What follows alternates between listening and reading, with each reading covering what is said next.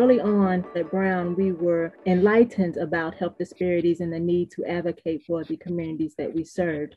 And once I started practicing, I was taken aback by the social needs of many of our patients. And I knew that in order to be an effective clinician, that I needed to be able to interact with policymakers and others to improve the social conditions of my community.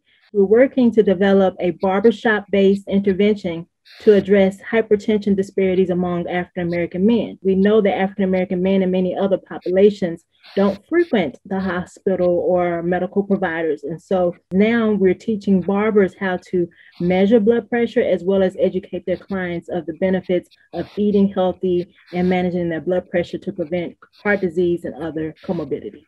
I was taken aback actually once I was awarded this award, the Junior Alumni for Diversity, Equity, and Inclusion, because I know that I have an awesome set of peers. Brown alumni do amazing work, and we're all out there being change makers in our community.